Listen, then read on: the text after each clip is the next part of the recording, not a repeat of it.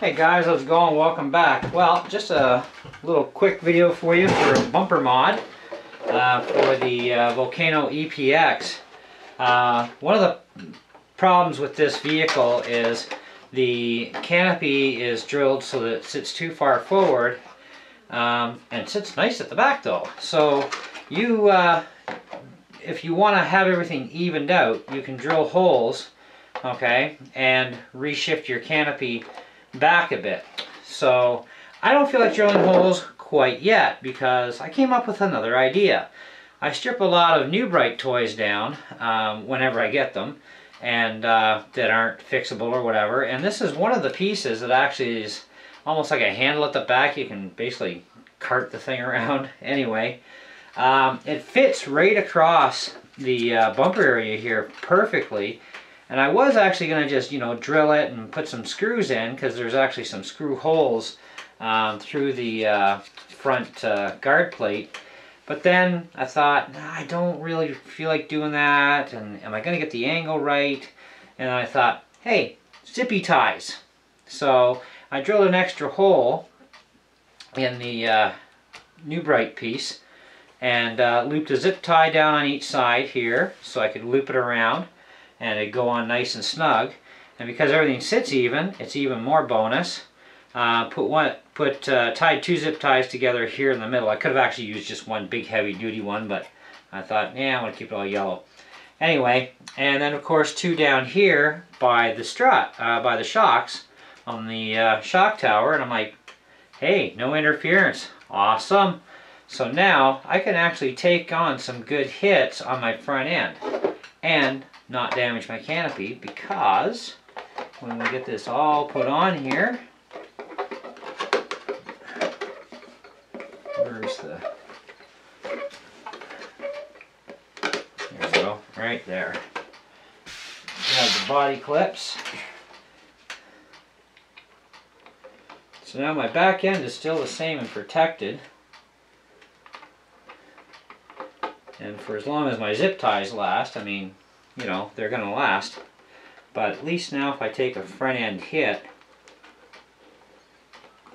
there's very little chance of doing any kind of damage to the front of my shell. Eventually I'm going to just get a different shell for the truck, because I'm going to change it to something different. But right now I don't have the money for that, so I wanted to have everything protected ahead of time before I go out and bash the daylights out of this thing. So we got some space here at the back, which we all know about. So there's your back end. Let me just change the angle of the camera up a little bit. There we go. So there's the kind of clearance you have, which is actually pretty good. If you back into something hard, you're going to hit the bumper, and these are spring-loaded bumpers too. Now on my front end,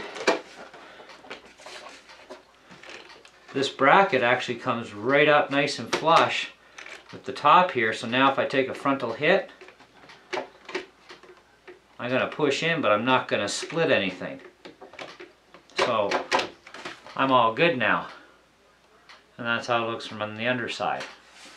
So just a idea for you guys that, if you've got any New Bright toys kicking around, or you've got a place like a Value Village or a secondhand store, that sort of thing, keep your eyes out for New Bright vehicles that have this shape and style of a handle either on the front of the vehicle or on the back, and you'll be able to take that part off and just zippy tie it in place. Because I mean, the way I look at it, if I take a good hard enough hit, my zip ties should break down below first, and then of course I still got the other ones retaining it on there, so it's not like I don't have another chance at breaking another zip tie. The thing is, if you do take a good hard hit, at least the shell is protected, because a lot of people are not going to understand right away on exactly how to precisely measure these holes so that they go perfectly even,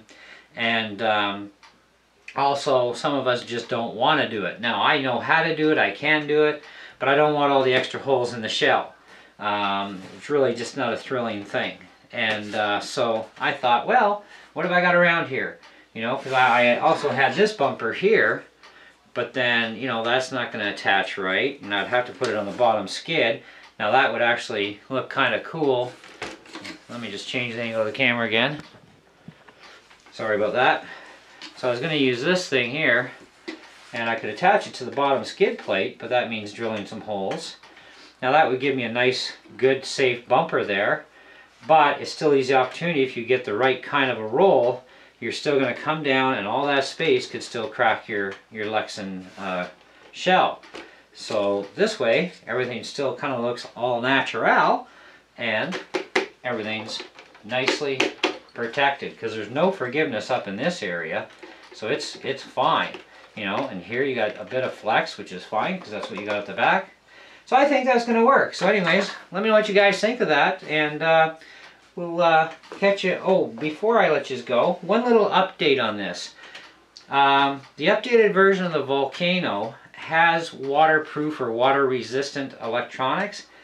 It's one thing I didn't notice when I was doing my first, main video on this, and because I wasn't really paying attention. Turns out I actually do have the new updated version of the Volcano with the waterproof slash water-resistant electronics. So that's actually bonus. So kudos on that one. So anyway, that's it. Thanks for watching. Catch you on the next one.